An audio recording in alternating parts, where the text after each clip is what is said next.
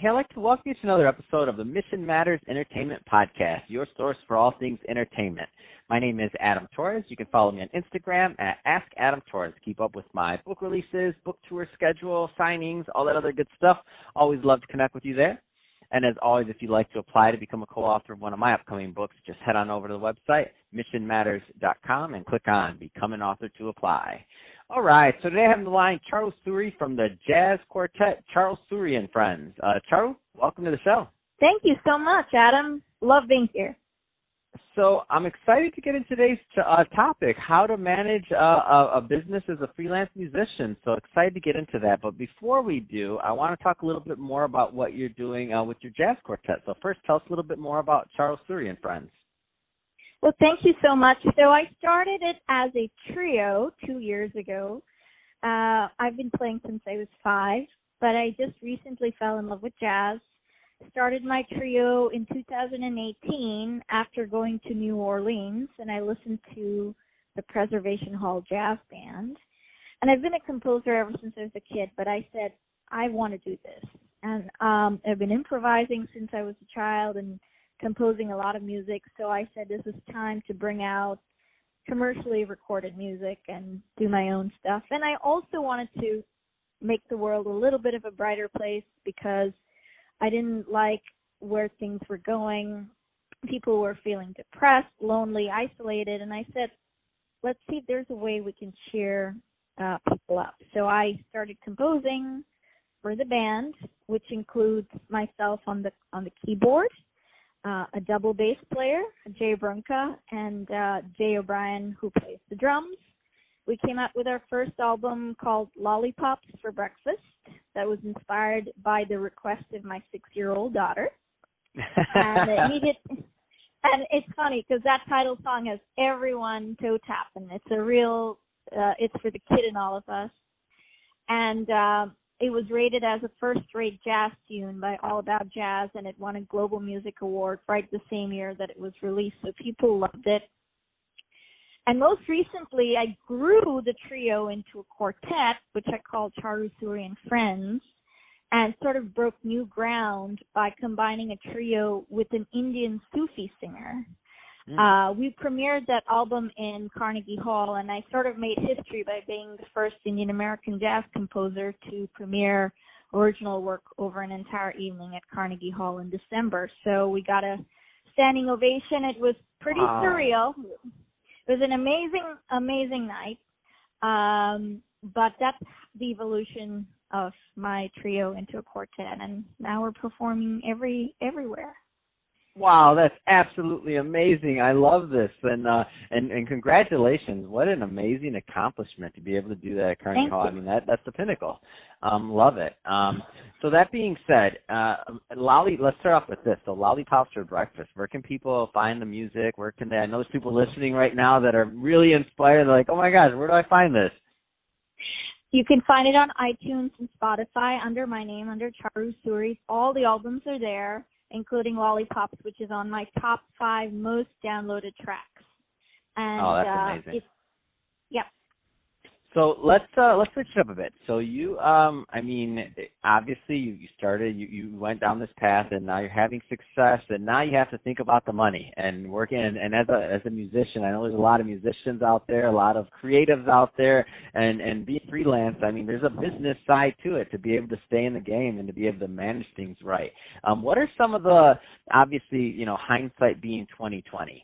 What are some, and as business owners, I don't care if it's freelance musician, I don't care if you're starting up at a tech company, I don't care what it is. Like, we all learn from the ups and the downs and the sideways in between. Like, nothing ever works out exactly perfect. What are some of the tips or some of the things that you've learned since you've been on this path?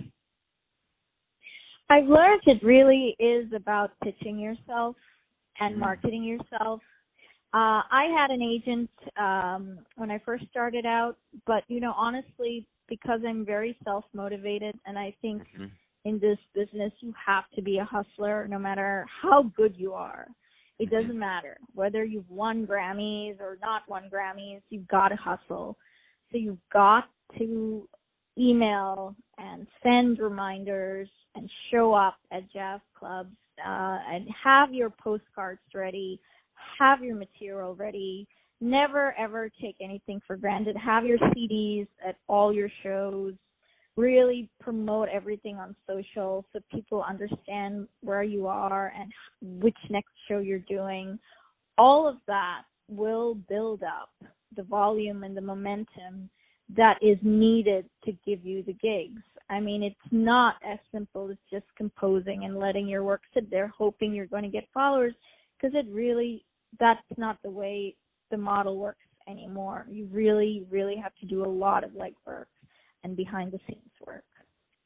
I love it. Let's talk just a little bit more about the promotion side and what you found kind of helpful for you to continue your message going. Because I feel like sometimes people are like, oh, you got to keep staying in front of your audience. But how do you feel you've been able to connect with your audience and kind of to build your group, so to speak? Really, honestly, by putting out great work. We debuted both the Book of Ragas and the New American Songbook at Carnegie Hall in December. And so we have two singers. One, Danny Rhodes, who's an amazing songbook singer, sang all original songbook pieces I composed. And we just took that show on the road in Miami over Valentine's Day, and the house was just packed. We had hundreds of people just came to listen to our songbook stuff. But honestly, since we are in the music business, the focus has to be on putting out amazing work and original work and sort of really hitting beyond the boundaries of what is possible in your particular field and genre. I think that's a given. I don't think that's a negotiable. That's a non-negotiable. That's how we built up our followers, by not only putting albums out, but by releasing singles, by doing whatever and whichever gigs came our way, regardless of the pay initially. I think because people didn't know us, and why would you? Because you haven't heard of us. We had to work harder in the beginning to get in front of audiences and to prove ourselves. And of course, now that they've heard us, now we're rebooked again and again, and people, are calling us back, and which is great. But I think initially, the initial hardship, I think, is really about establishing an original sound, owning your sound completely and totally. I did not want to copy a sound out there, so I really wanted to create my own sound with the Sufi Raga jazz that I put out, but also pay a tribute to some of the more standard type of songbook jazz with the New American Songbook. So, but it's really about carving your identity, owning it, and then doing 2,000% to make sure that every gig and every concert is flawless, beautifully executed, that everyone who comes there wants to come back again. Oh, I love it. I mean, it's amazing. It's an amazing story. It's amazing. I'm excited to follow your career and to see you do more great things. So that being said, what do you have coming up? I mean, give us some of the insights on what your 2020 is looking like. So I'm planning a big India tour, so we're working on that, because the Book of Ragas is definitely stems from my Indian upbringing. So I want to take the show on the road to India. So I'm talking with a bunch of venues there to take the band on the road. We have another gig at Carnegie Hall this year. We're very excited. We're back there on November 28th. We'll be debuting new albums and new work on the songbook and the Raga Jazz front. We just came back from Miami. We had a big tour there over Valentine's Day. We're going to be in Chicago at the end of March. And we've applied to a lot of festivals, and we're one of the main bands at Greenville's Artist Sphere Festival on May 10th. We're going to be on the main stage. So a lot of great gigs, a lot of great festivals, and we're very excited. Oh, that's absolutely amazing. That's great. And you're going to be there on my birthday. Come on. So that being said, awesome. So that being said, if somebody's listening to this and they want to catch your tour dates, where do they find it? Where do they find all your info? On my website on charusuri.com, but also on Spotify. Spotify has all the calendar and concert dates at the very end. If you scroll down, not just me, but for a lot of artists, you can catch the performances on Spotify. So we'll post everything I didn't there. even know that. That's awesome. I had no idea. I use Spotify, and I didn't even know they had the dates on there. That's great. They do. They do, yes. That's awesome. And so where can people follow you on social media? So you can follow us on Instagram at Charu Suri Music, and that's the same handle for Twitter, and on Facebook at Charu Suri Trio. Fantastic. Well, hey, Charu, it's been awesome having you on the show today and share more about your background, your business, and also all the great work you're doing in touring. I mean, amazing work. I'm excited to continue to follow your career and also to check out Lollipops for Breakfast. Got to check them all out. And to the audience, as always, thank you for tuning in. Hope you got a lot of value out of this. Hope you had fun listening. We had fun making it for you. If you did, don't forget, subscribe to the podcast.